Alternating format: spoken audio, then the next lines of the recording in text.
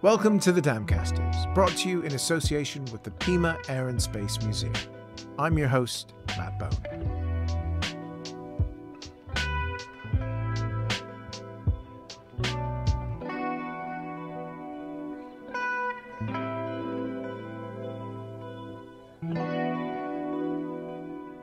The women of the Women's Auxiliary Air Force have been ever present in our media since the Second World War. Whether it's Susannah in the Battle of Britain film, or the ever-present WAAFs with the headsets on, pushing the counters for the German raids coming in. The WAAF in public memory has a very specific role, that one within the RAF filter room. But who were the women that joined the Women's Auxiliary Air Force? And what did they actually get up to? Was it just working the radar and pushing German raids around the plotting board?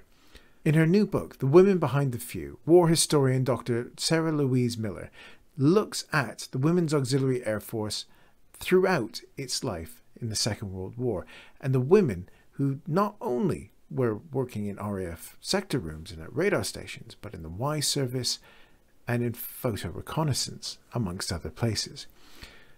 The book is absolutely fantastic as it delves into the women, their personalities, and the struggles that they had to face during their service in the Second World War.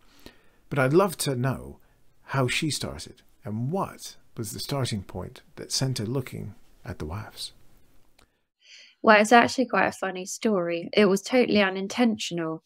My husband bet me when I was an undergraduate £20 that I couldn't get Captain America into my thesis, my third year thesis, and I am a sucker for a bet, so I took it. And I was originally going to do it on the Boston Tea Party, which there's no way you can get Captain America into that. So I thought, okay, I'm going to have a look what else I could do. Ended up at the Imperial War Museum at, they had an exhibition called Secret War.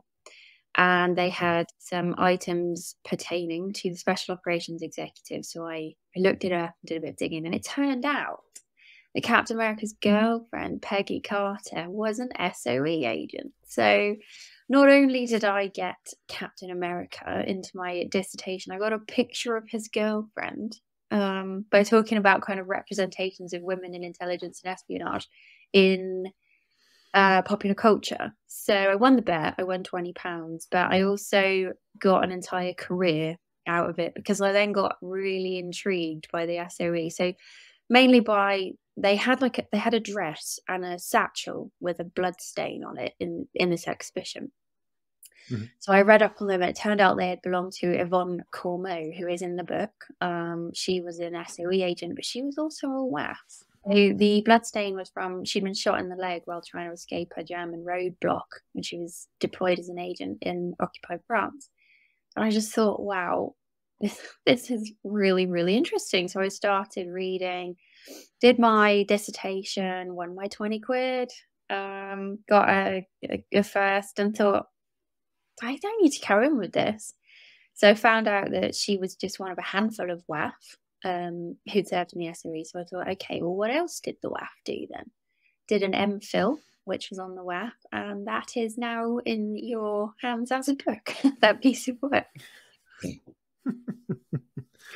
Right. And it is an absolutely fascinating tale. And we're sort of going to pick out a few bits of it. And I guess that the thing that always strikes me with the story of British women at war is that they were so involved come the end of the First World War and then cast aside, basically, and until the Second. So there were women in uniform in the interwar period. What were they doing? Were they doing the same sort of roles that they were doing before, or were they being shunted into slightly less glamorous things?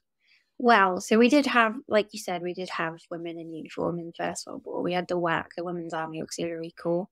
About 50,000 of them in the army by the end of the war. The Women's Royal Air Force actually was founded the same time as the Royal Air Force. A lot of people don't know that.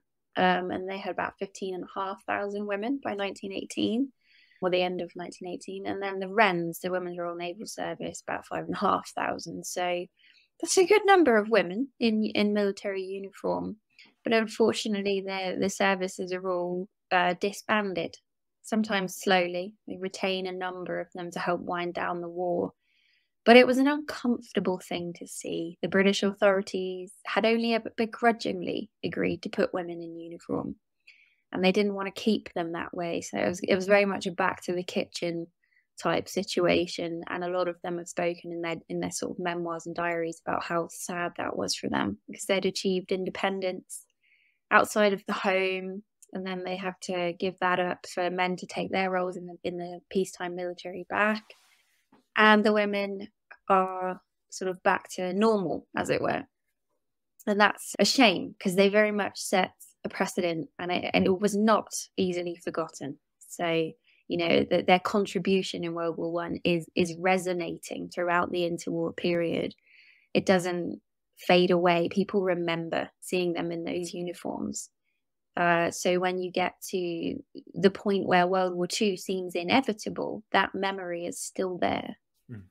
So that view of them was lingering, but at the same time not overly palatable with the sort of culture that was in Britain during that time. Because come Munich, things change a lot as everything is ramping up towards rearmament. Yeah, it's they're almost seen as kind of subversive. You've got these kind of socially acceptable roles, separate spheres ideology, which is Victorian, really. This idea that women nurture, and that's why it's usually completely acceptable to see women in nursing roles, even if it's at the front line. We don't want to see women at the front line in the First World War and even in the Second, because that's not where they belong. We don't want to put women in danger. But if they're nurses, that's okay, because they're inside of their socially acceptable role as nurturers, as caregivers. So when you put them in a military uniform and make them do something that is not supposed to be done by a woman, that is subversive. And that's uncomfortable. And it's not just uncomfortable for the British authorities and the military. Some women are resistant to it.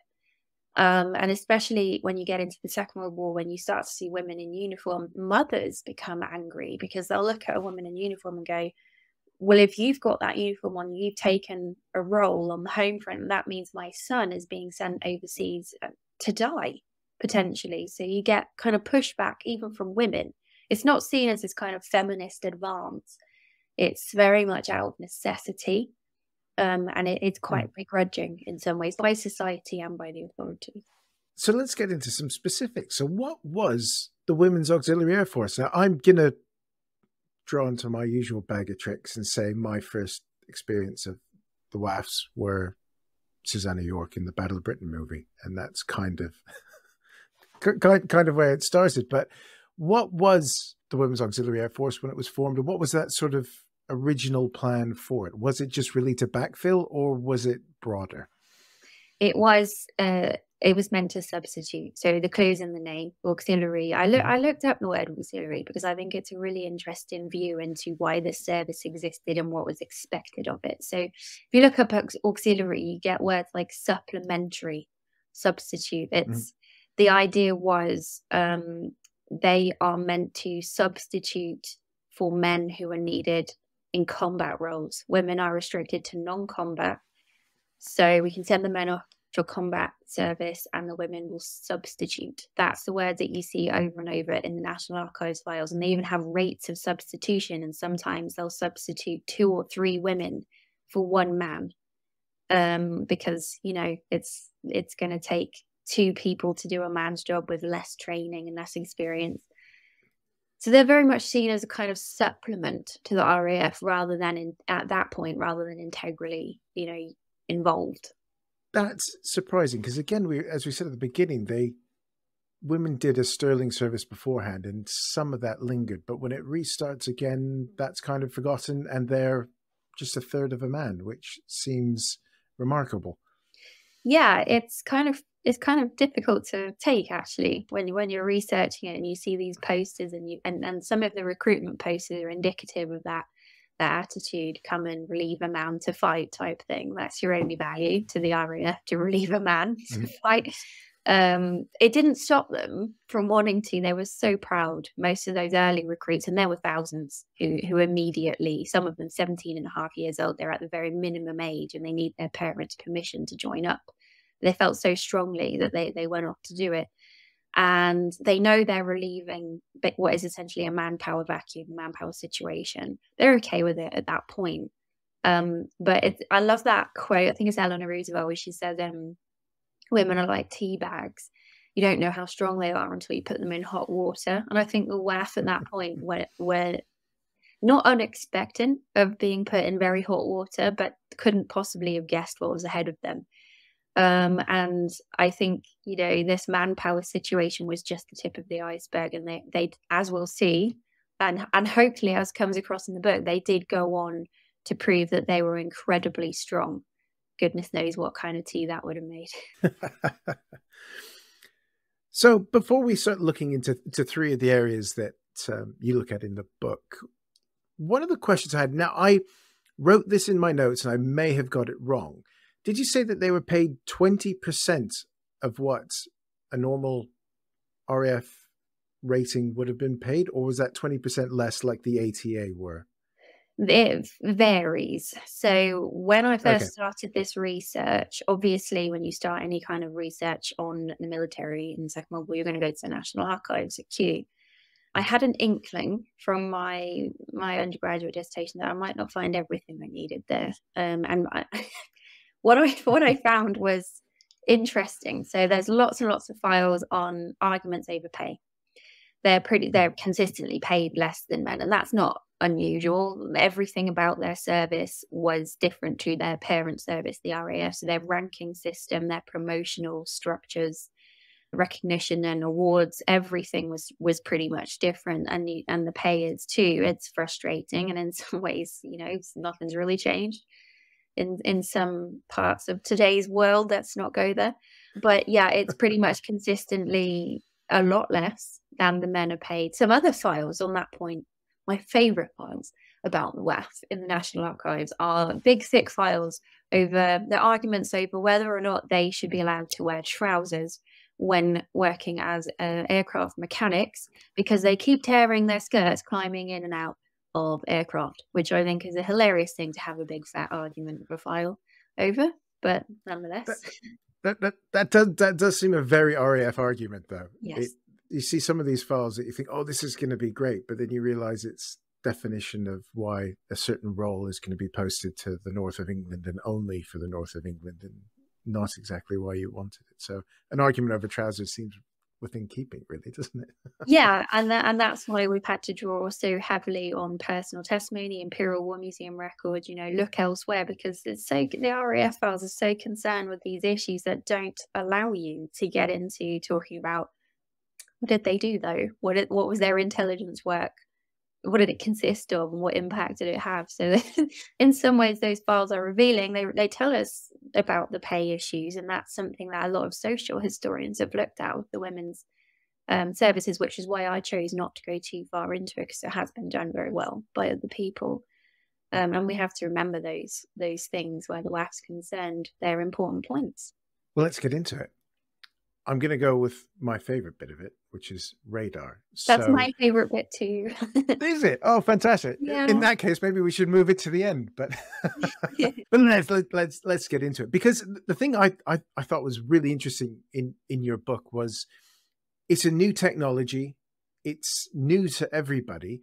Mm-hmm. And it's one of those things that in all aspects of it, whether it's from the filter rooms through to the use of it, women are ever present in it. So did the fact that it was new help women to get assigned to, say, the radar stations themselves, or was it just a general lack of manpower for them? It's a general lack of manpower. I think it's fortuitous in some ways, because it has to be based in Britain, and that's where the women are allowed to serve. That's where they're restricted to serve initially. They do go on to serve overseas, but in the time where radar is critically important in the Battle of Britain, they are working at home, and radar has to be based at home. Mm-hmm. So it's kind of, in that respect, it may be why there were so many of them involved in that work.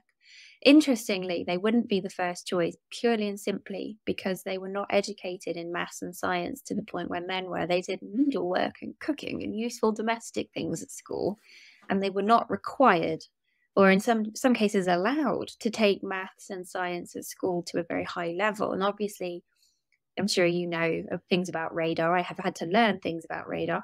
It is not very easy if you don't understand the things like physics and maths, because there's a lot of calculations and stuff involved. So it was something where they wouldn't necessarily have been the first group of people that the RAF went, oh, you'll do, because you've got the right, training.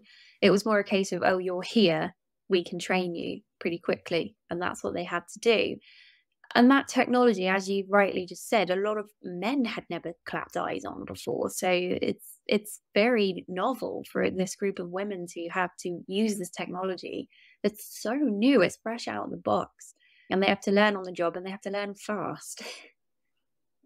So what jobs are they going to be doing in the radar net? Because it's, we're not going to go into all the chain load and home and all those good things, or how it works, because that's going to show me up more than anything else. It's my show, and we don't do that on my show.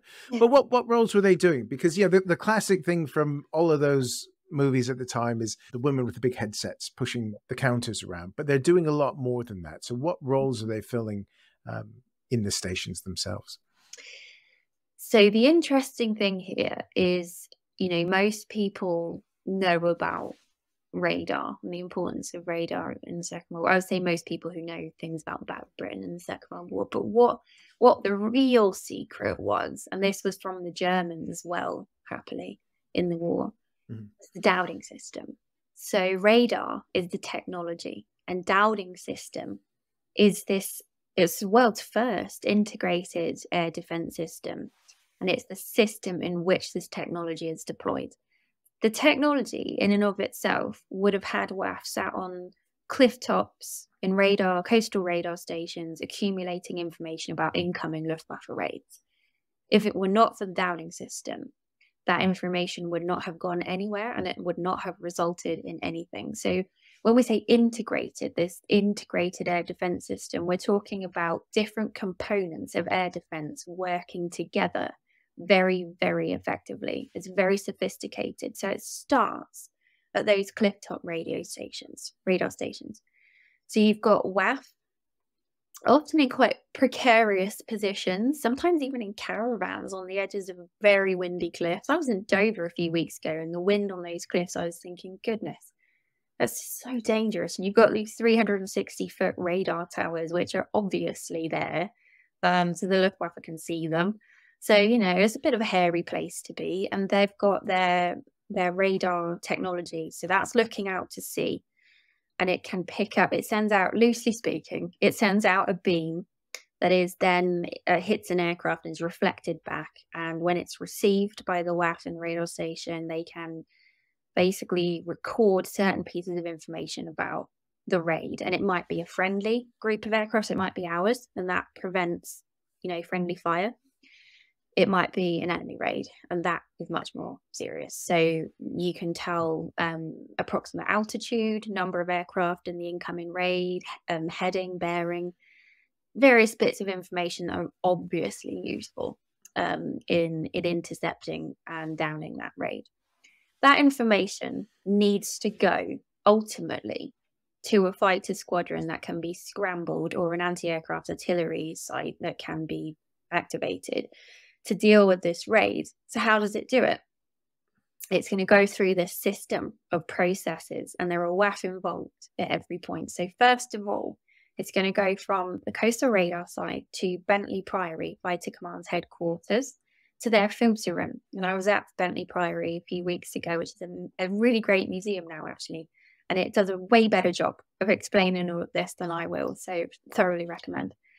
But basically, it goes into the filter room at Bentley Priory. So there's some WAAF in there. They have to filter this information because it's essentially kind of raw scientific data at this point. So filtering is removing anomalies, and it's making the data make sense. It then goes next door to Bentley Priory's operations room, and that is where Air Chief Marshal Sir Hugh Dowding is watching the progress of the battle. that information you just talked about the ladies with the headsets on. There's a big map on a central table, covers the UK. And the ladies with the headsets on who are stood around the table are doing one of the most stressful jobs that I think anyone had to do in the Battle of Britain. They are plotting, which means they're putting little counters on the map to depict information about the incoming raid. And through the headset, they're listening to the radar site. So they're listening to a WAAF on a radar site saying, this is what is coming. Then they're doing with their little, and they look like casino croupier sticks. They're poking counters around the map. They're moving them. They're putting real-time intelligence on a map. So the RAF brass, usually Dowding's in there, can see with a delay of, maybe 2 to 5 minutes, what is actually happening throughout the Battle of Britain. It's real-time intelligence.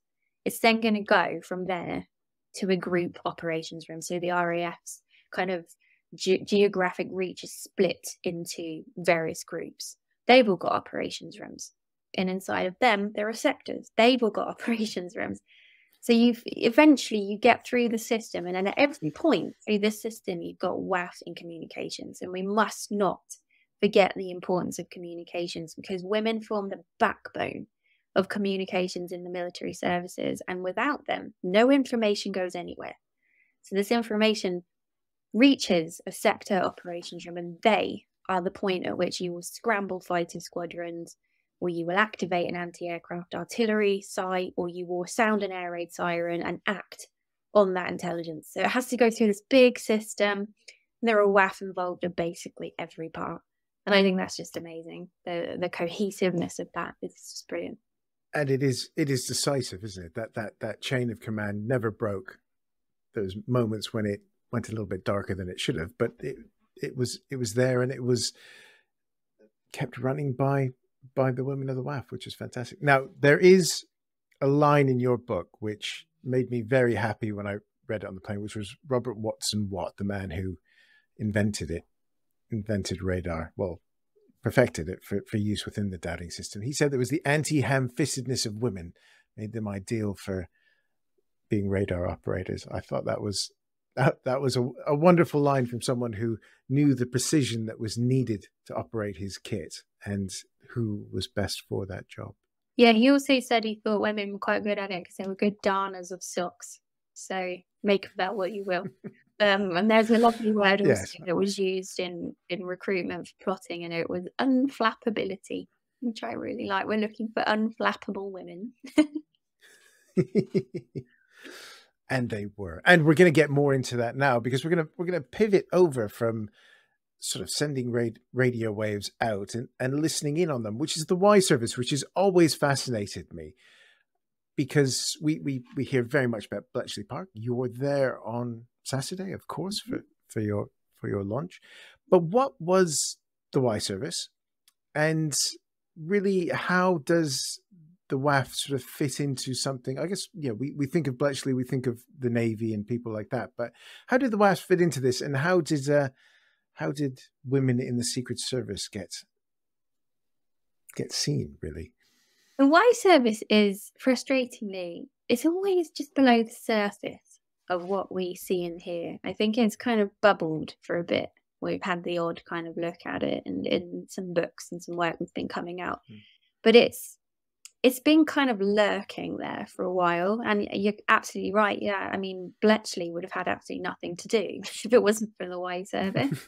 We all hear about, famous Alan Turing and Gordon Welchman, some of the other, Josh Cooper, some of the code breakers who were there doing fantastic work. And none of this is ever to take away from those individuals. But purely and simply wouldn't have had anything to do if it weren't for the Y service, because you can't decrypt or decode information that you don't have.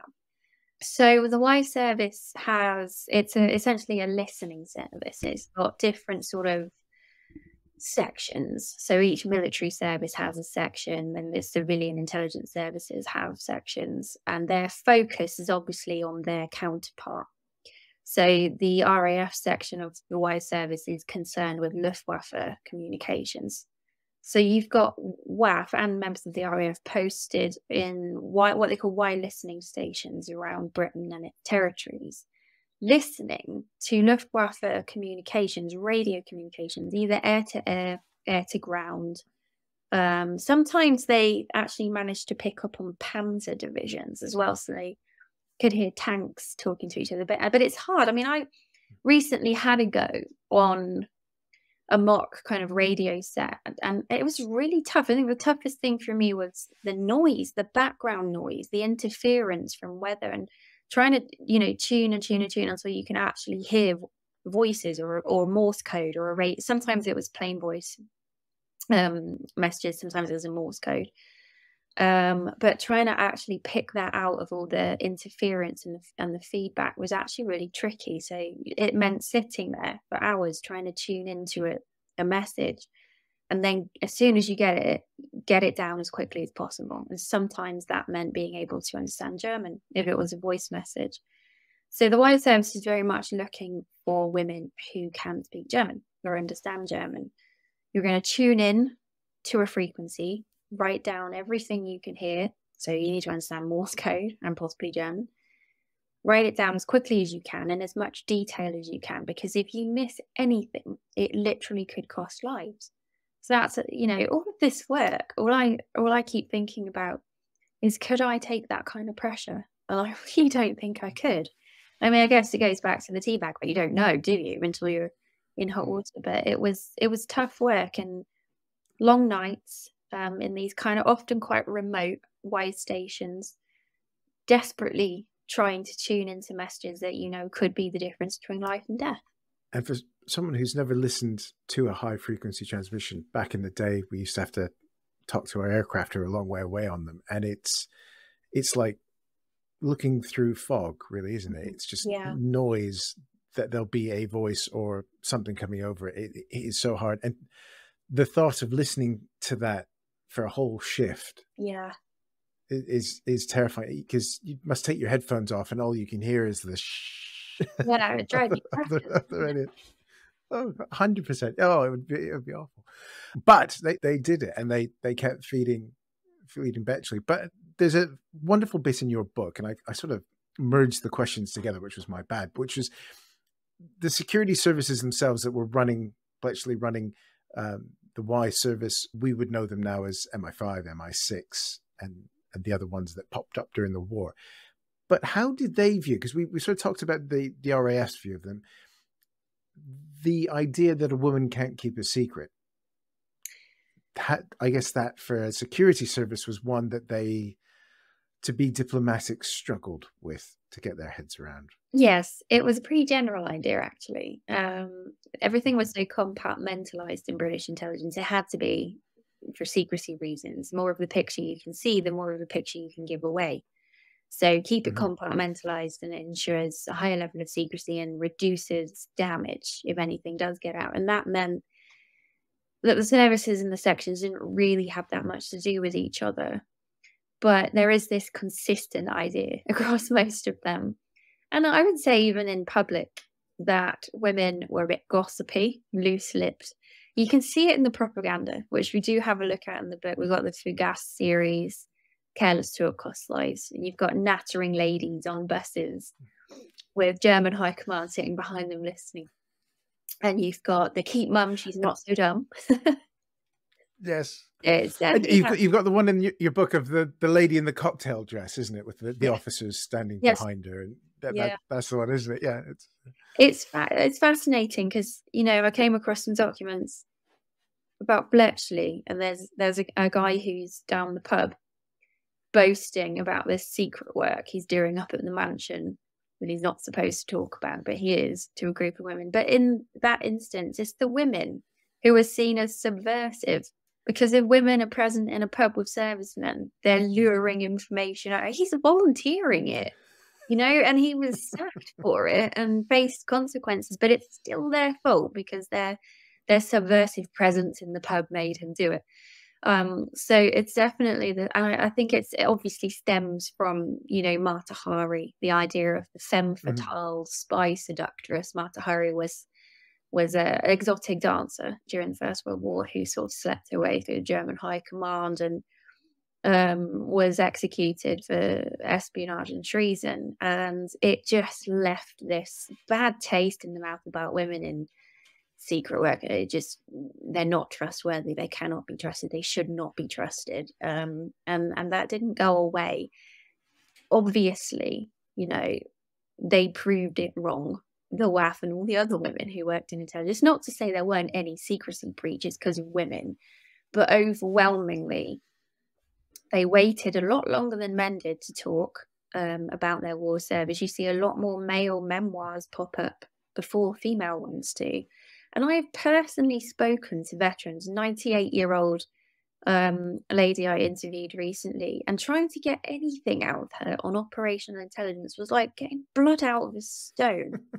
This is decades after the war. She's been released from her oath, but she said to me, no, I remember signing the Official Secrets Act. There was a gun on the table next to it, and we were told you do not talk about this work. And they took that so seriously that it made my life very difficult during the course of this research. We're going to take a quick break so that we can get the latest from the Pima Air and Space Museum with Head of Collections, Andrew Bowley. Here we are at the Pima Air and Space Museum among our collection of kamikaze aircraft. We have two versions of the Oka, which was a suicide rocket-powered human-guided bomb. This version here is the two-seat trainer version. We made a couple of them that were launched on a catapult with one rocket engine that they would use to train potential Oka pilots. You have the instructor in the back and the student up front. It technically could glide, and they could land it back on the skid and, learn how to fly the operational version of the aircraft. It also had a longer wingspan to allow it to perform as a glider. The operational Oka right over here, which is on loan from the Royal Air Force Museum. The trainer version is actually on loan from the National Air and Space Museum. The operational Oka was an anti-shipping human-guided suicide bomb. It would be loaded underneath a Japanese G4M Betty bomber. It would be launched, had three rockets in the back, if I recall correctly, and really only had about less than a minute, only maybe, it was about 20 or 30 seconds worth of actual flight time. And then it would kind of go into a terminal dive on a ship guided by the suicide or kamikaze pilot flying the aircraft. They weren't all that successful, not because of the design itself, the biggest problem being the fact that they were strapped on a Japanese Betty. They had to get within about 20 miles of the American fleet, which meant most of them were shot down while still strapped on the Japanese bomber. But they did have a few successes off of Okinawa. So the aircraft behind it is a Nakajima Ki-115 Tsurugi, which is another purpose-built kamikaze aircraft. During the war, the majority of kamikaze aircraft leading up to the end of the war were mostly repurposed aircraft, so Zeros, Oscars, Bettys, Bells, etc.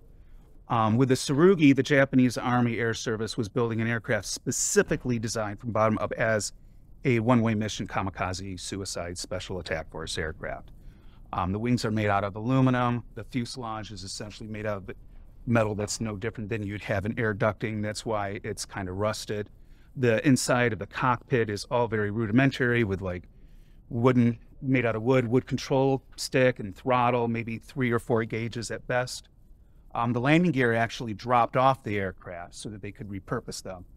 Also, it kind of it probably also forced the Japanese pilot to complete his mission or attempt to complete his mission. Because once you drop the landing gear, the explosive or bomb that's armed underneath your aircraft, you're not exactly going to be able to belly land that aircraft without destroying yourself in the aircraft.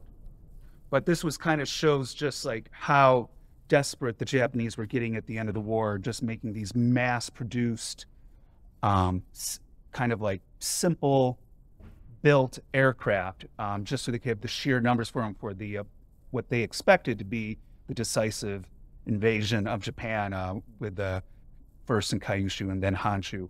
but because of the dropping the atomic bombs in Hirohito, realizing that they could not go on any longer, that they decided to surrender to the United States, and the Allies, I should say. And we're back with Dr. Sarah-Louise Miller discussing the women behind the few.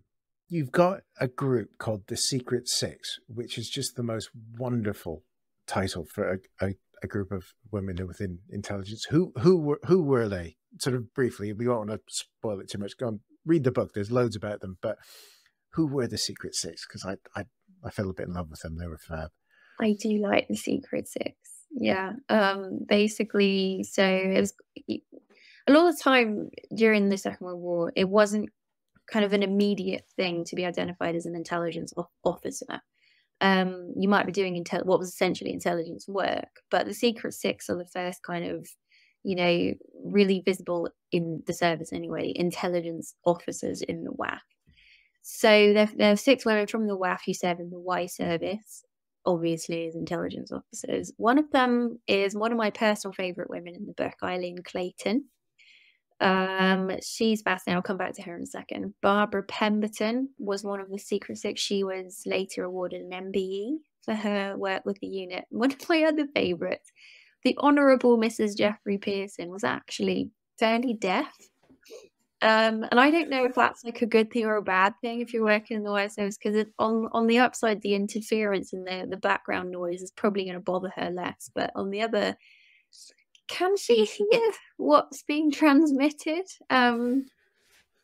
She must have done a good job because she was one of the 6, but she spoke very good German, so they snapped her up.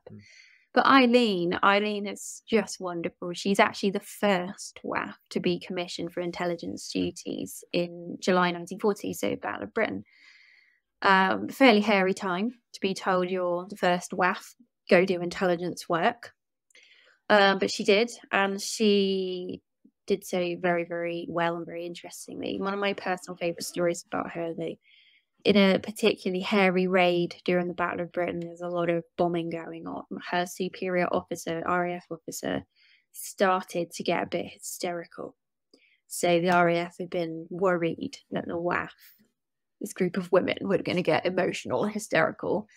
And her superior RAF officer got a bit kind of, frazzled and hysterical. So she just made a judgment call and went up and slapped him right across the face, hard.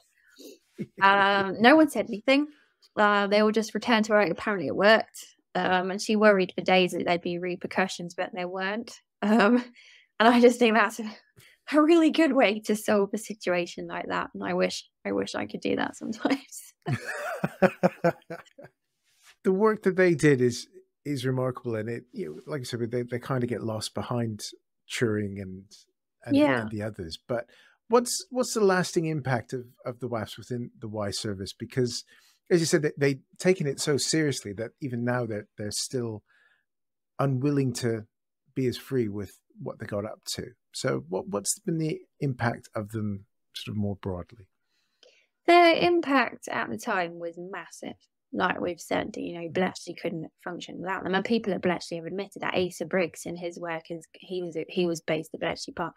He said a few times we just wouldn't have had anything to work on. They were absolutely vitally necessary to what happened at Bletchley and to other forms of intelligence, because a lot of the time, intelligence is coming in from different directions in the wider picture, and it's helping, corroborating, disproving all over the place. So the Y service has its fingers in lots of pies, and their impact was massive. But it was, one of the reasons I called this book "The Women Behind the Few" is because the women were behind the few in terms of supporting them. Like, we're behind you, we've got you. But at the same time, they're behind them in terms of historical memory. And the Y service, I think, is a really good example of that, because they were behind so many operations, so many instances where intelligence was vitally useful, but never really got the recognition that they deserved. And their work was so important, and it's a real shame to me that they've been kind of omitted. And I think that's improving slowly. We're starting to look behind closed doors now, and I hope that we manage to get more and more stuff out there on them. Agreed. That'll be That'll be wonderful. Now, our last sort of quick look at the WAAFs are going to be the ones that I probably know a little bit more about, which is the ones that were involved with photo interpretation at RAF Medmondon. So what was going on there? Because this is much like radar, it is completely new to the RAF in the volume that they're going to be operating in. So how did the WAAFs get involved with photo interpretation? I suppose, what is photo interpretation for those that don't know? But yeah, looking at a photo and understanding what it is the basic. But what were they doing to understand these reams of photos that were coming back from the PRU? Well, when I first read about photo interpretation, I thought, well, that sounds like a nice job, actually. We'll sit there and have a look at some photos and make some notes. And then I looked at some aerial photos and I was like, okay, I see why the word interpretation has been used here, because it is basically a form of decoding. If you've ever seen an aerial photo, because they're often taken from pretty much a bird's eye view, so straight down or oblique or, slightly angled, it's still really hard to read, to tell what you're actually seeing, because they just look like blobs. It looks like Lego. And I was at Danesfield's house a few weeks ago, which was RAF Medmondon in the Second World War, and they've still got a number of photos, and it's just shapes. Mm-hmm. So really, photo interpretation is looking at aerial reconnaissance photos that have been taken from thousands of feet in the air and trying to make head or tail of what you're actually looking at. With most of these forms of intelligence, it's quite obvious why this information is useful.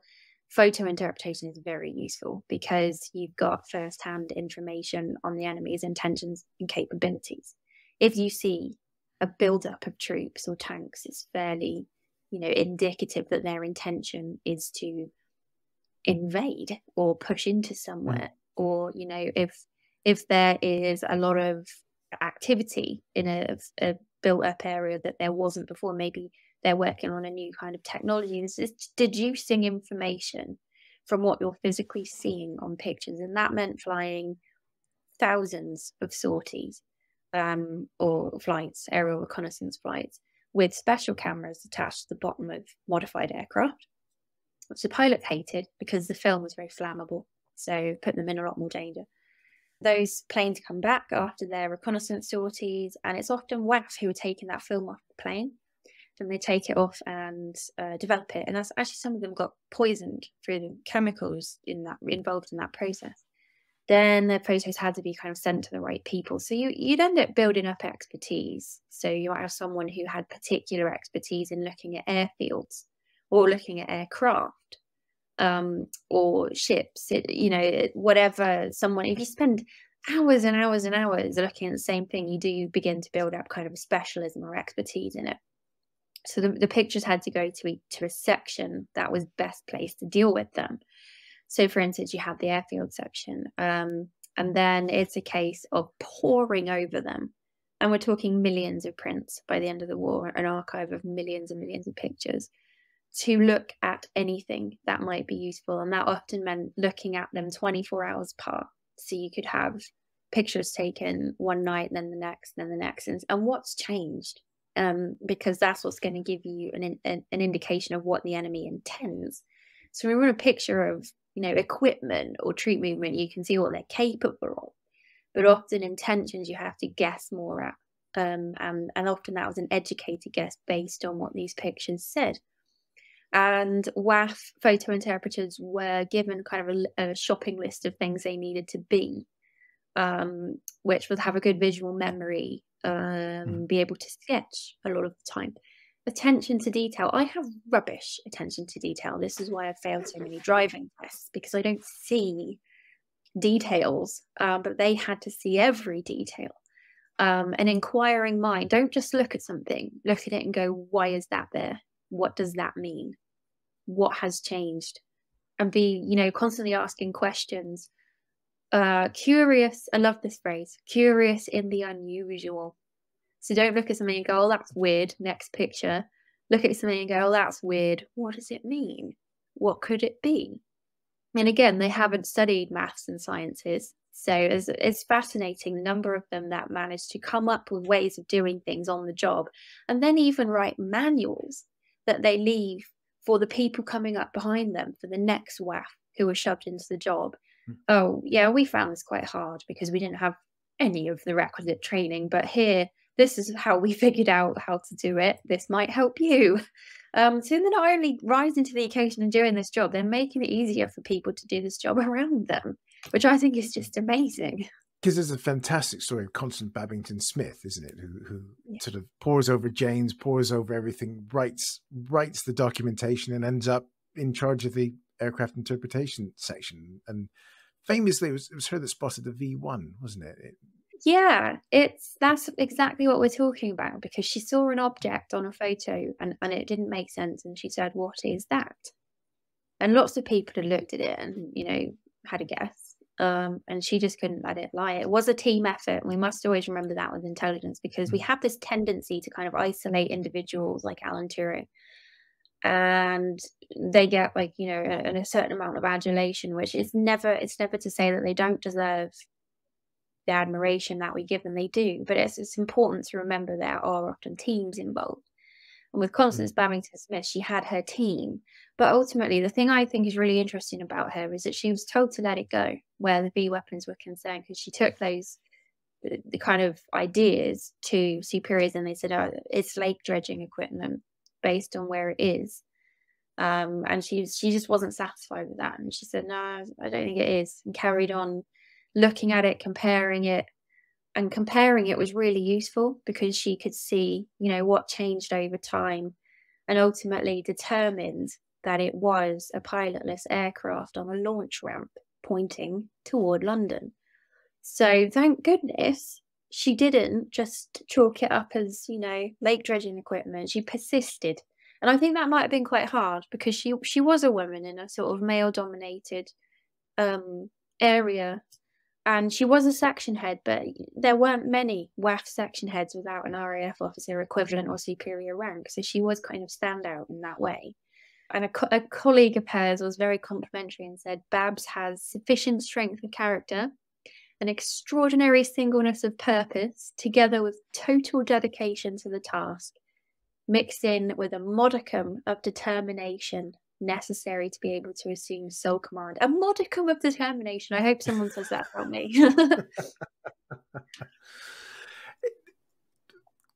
For anyone who hasn't read it, her book on her experiences is a must read for everyone. It's fantastic. Evidence in camera. And what I thought was interesting is how you sort of contrasted that with Stella Palmer's experience of, she was looking at the raid photography, seeing how effective Bomber Command were being, and she was writing reports highlighting the trouble that Bomber Command was having finding and hitting their targets. What advice was she given? Stella Palmer felt that it's kind of a don't shoot the messenger type situation. So this is a problem all over intelligence, all through time. If a commander or a leader says we need this or we want this by way of intelligence, they're not happy with anything but that. And the RAF wants to hear we hit our targets, you know, we accomplish things, because I mean, particularly with Bomber Command, it's such a high level of loss and sacrifice, and there's almost this need that it needs to be for something, which is understandable. These guys need to be able to write home to mothers and fathers and say your son died for a good reason. But and I think that weighed very heavily on Stella and her colleagues, because they felt that they were being required to give information that at the end of the day sometimes just wasn't true. So if they gave accurate statistics after a raid, they would be kind of accused of minimizing the effects of what Bomber Command were doing. And they were often put under quite a lot of pressure from station commanders to publish reports that weren't necessarily true, saying that there had been glorious success, that was all worth it, when actually that wasn't true. So it's understandable, but it's also, it puts them in a really tricky position. I don't know how I'd have dealt with that.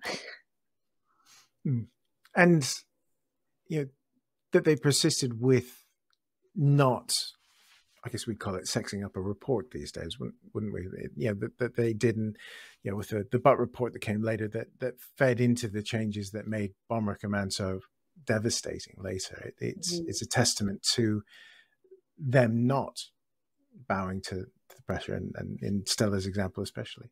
I wasn't sure if I was going to mention this, but we just need to give a quick no, we're not going to say, ladies and gentlemen, when you get the book, and you must because it's fab, wait till you get to Edna Skeens and Faye Gillen, because their story with 146, this show's called The Damcasters, so we need to just get people to go look at the 617 Squadron story. It wasn't all Guy Gibson. He needed some help to make sure he could get to where he was going. So go check that book out, that bit out. It's fabulous. We're not going to, because we want people to buy the book.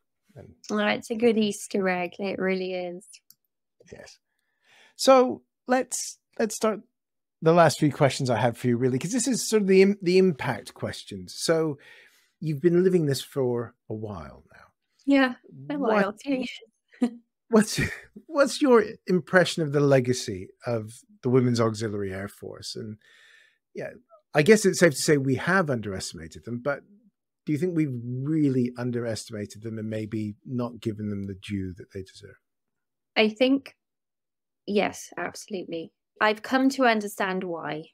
I think if intelligence work, and I teach on intelligence and national security modules, and something I'm always saying is, we only ever hear about intelligence when it's gone wrong.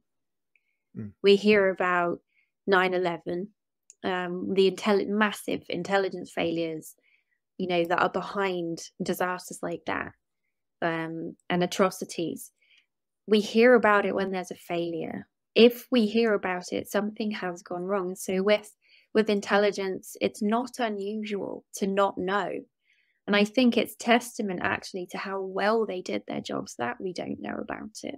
It's testament to how well they did their jobs to keep it in the shadows, but it's also testament to how good they were at keeping secrets, because they didn't come out and write tons and tons of books about it and go, oh, I need to get my face all over the place as the hero of World War II. Not that anyone did, but they certainly did not do that.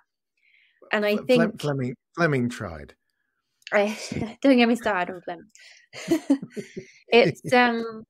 It's sad, but it is understandable. You also had issues like, and one thing I'm desperately trying to correct through all of my work right now is what I think has been a massive misunderstanding, sometimes even mythology, around what women did. So you have this idea that because they were sat at desks, they were doing clerical work, because that's all women did. You have the idea that because their title might have been clerk special duties, it's got the word clerk in it. So naturally they were, you know, typing, when actually they were in the Y service.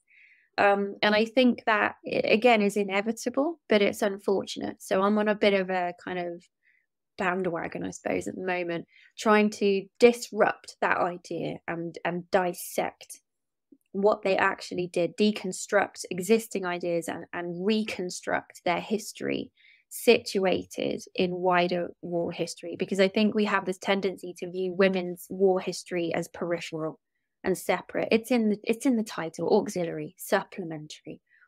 When actually, if you look at something like the Battle of Britain, and I believe personally, you know, wider instances in the war, they are not peripheral, they are mainstream. So for me, a big kind of mission with this book was mainstreaming the history of these women. It's not women's history, it's history, it's war history. And I think that while we view it as separate, it's not getting the kind of message across of the truth of what they actually did or what it meant. So I do feel quite, in case you haven't noticed, I do feel quite strongly about it. And I plan to continue banging that. That has come across. Yeah. And I guess that's perfect for my last question, really, is the impact that this has had. Because clearly you've done the book, you've moved on. This is certainly something you continue to work on. But what has been the impact of your research so far been on you? Your passion for this has been has been clear to see, and it's been lovely to chat to you about it.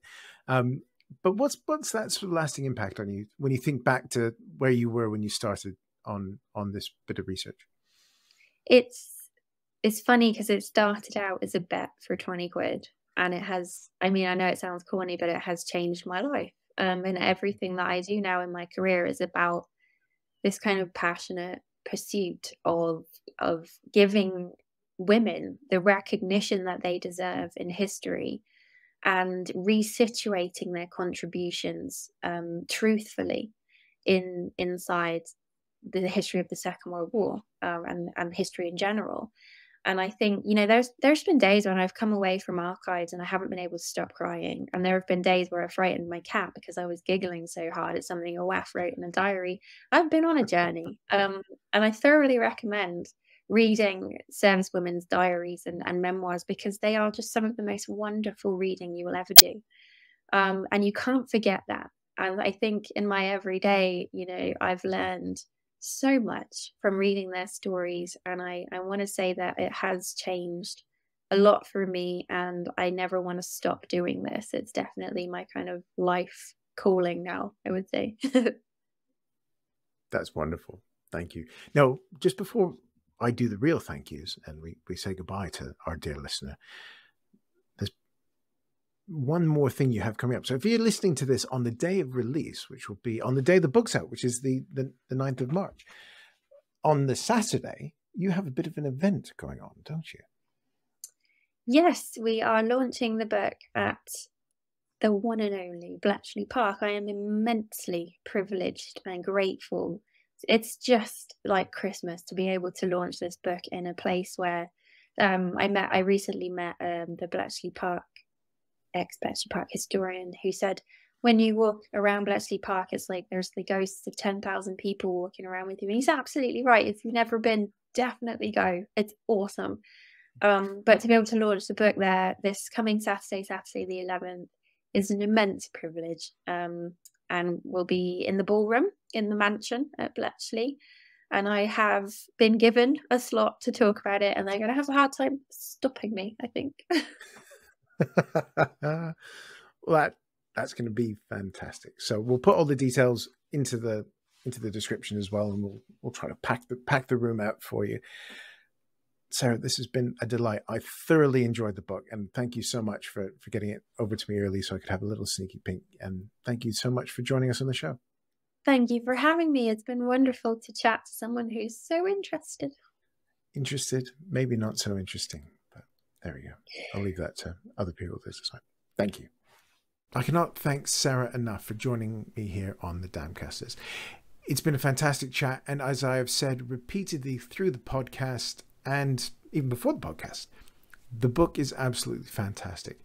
The book is released on the 9th of March, which is the same day that this podcast drops. And if you're listening to this right away, you might be able to get yourself a ticket for the Bletchley Park launch on the 11th of March, which is this Saturday, if you're listening to this before Saturday. So if you can get down there, I'm sure it's going to be a packed house, because the buzz on this book has been fantastic. Sarah's going to be appearing on lots of podcasts and shows, so do check out those other ones as well, including my old friends over at History Hack. So be sure to catch her show with Beth and Alex, which I'm sure will be a riot. As always, I cannot thank everybody enough for their support of the podcast. It has been fantastic. And of course, I have to thank our main sponsor, who is the Pima Air and Space Museum. And we will have more from them at the beginning of each month coming forward with some of the content that I recorded while I was out in Arizona. So please do check out their website, which is listed in the description below, which is quite simple. It's pimaair.org. But be sure to also pick up a copy of Sarah's book, which is on the Bony Abroad Pod's bookshop. Link in the description below. If you're in the UK, a little bit of each sale goes to supporting the podcast and, of course, supporting Sarah and her continued work, which we're really excited for too. If you like this, there's a Patreon, £3 a month plus VAT, but I know times are tough. The best way to do, just leave a review for the pod, tell us whether you like it or not, and what we need to improve. Well, what I need to improve, as I'm the person who kind of does it all. But regardless of that, thank you ever so much for listening. Pick up a copy of Sarah's book. It is wonderful. You will not regret it. And I look forward to having her back in the future for whatever she does next. Thanks so much. And as always, do take care of yourselves. The Damcasters is hosted and produced by Matt Bone, and it is a Boney Abroad podcast production. To check out our other podcasts, head to boneyabroad.com.